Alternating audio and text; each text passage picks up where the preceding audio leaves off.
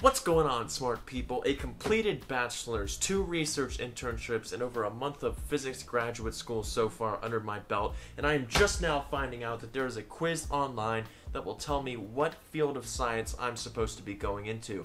Needless to say, I kind of hope it tells me physics, that way this was not all for nothing, but if it ends up telling me that I should be going into pediatric astrology, then the quiz has spoken, and I will do what I have to do. But let's get started. As always, I will leave a link in the description so that you can take this quiz along with me. Let's get to it, guys. What career in science and maths should I choose?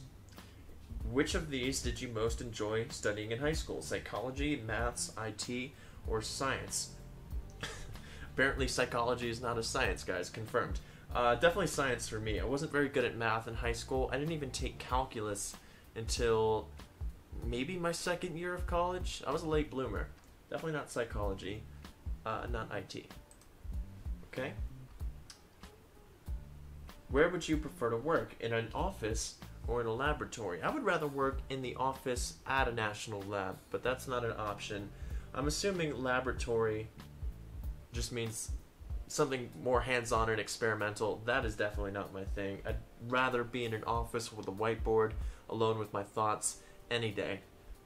So let's go with that one. Well, I keep looking up here as if this is the question. I think her eyes made me look up there. What interests you the most? Understanding people's minds, matter and motion, computers, plants and animals, chemicals, or numbers. That's a lot of things. Definitely not understanding people's minds. I don't really care about that. Matter and motion, sure, that sounds physicsy. Computers, also kind of cool, but can be really confusing and complicated in the most boring way. Plants and animals, hell no. Screw plants. Chemicals and numbers. I'm going to just go with matter and motion. Which personality describes you the best? Good listener and communicator, compassionate, and trustworthy. I'm not a particularly good listener. I need someone to go up and down with me at the elevators at all times, and I take things. Analytical, open-minded, and ambitious sounds about right. Introverted, detail-oriented, logical, and curious. That sounds a good amount like me. Detail-oriented? Sorta, kinda, not really. I like an approximation in the morning.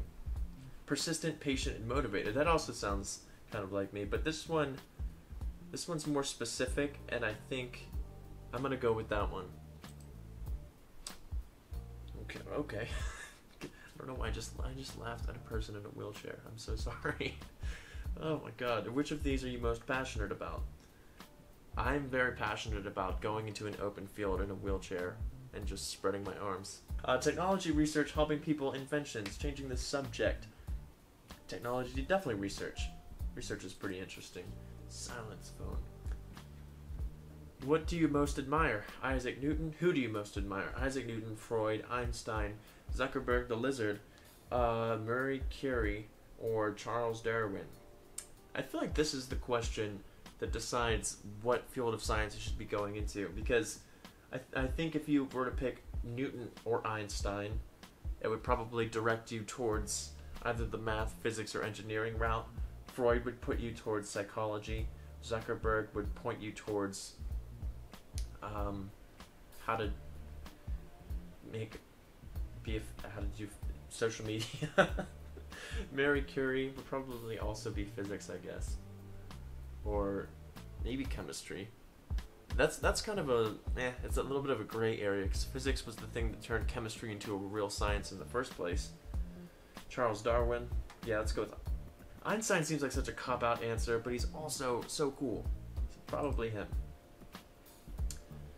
Which of these is most likely to be your yearbook description? The mad scientist, the therapist, the IT nerd, the math geek. Mad scientist sounds cool. I would take that in a heartbeat. I plan on having some completely wacky theories once I'm actually a theoretical physicist. So let's pick that one.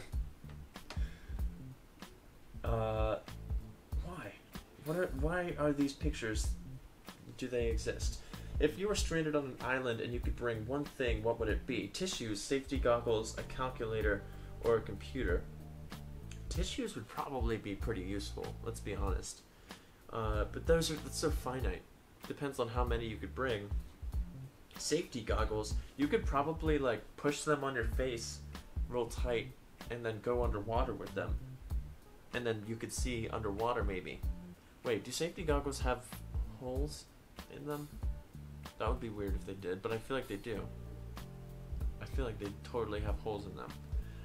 Calculator, no. Computer would depend on whether or not you have like a personal hotspot. If you can use internet.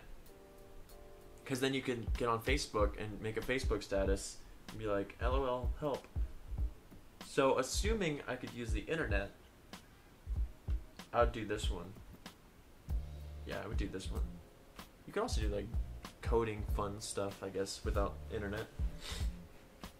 I work best. We got 3 more problems. I work best both.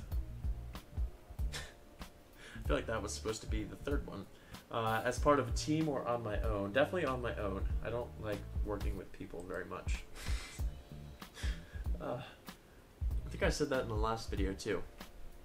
Which of these seems most fulfilling to you? Send people to space. Why would that fulfill you? Why would that fill you with any fullness? That'd be cool, I guess, but I don't know what I would get out of that. Invent something. That sounds, yeah. Find a cure for a disease. It depends on the disease. If they're like, Andrew, you cured, let's just pick on cancer. You cured cancer. That would be amazing. But if it was like, Andrew, you cured having freckles. People no longer have freckles anymore. It's not a disease. But if it was a disease, whatever. Help people with a mental illness get better. I have worked with several engineers before. That is pretty fulfilling. Develop a software or a website from scratch. Sorry, just laughing at my own joke. Probably invent something, sure. I think, because you can keep doing that. I don't think you can keep calling your shot on curing a disease. That's probably like a one and done type of thing. Yeah, let's do invent something. Which quote do you most identify with? Life's too short to remove a USB safely. No, it's not. It's definitely not. If it moved, you have on average like 70-something years. You have plenty of time to remove a USB. Say that one that doesn't identify with me. That one triggers me more than anything. If it moves, it's biology. If it stinks, it's chemistry. And if it doesn't work, it's physics. Sounds like such a dad joke by a physicist.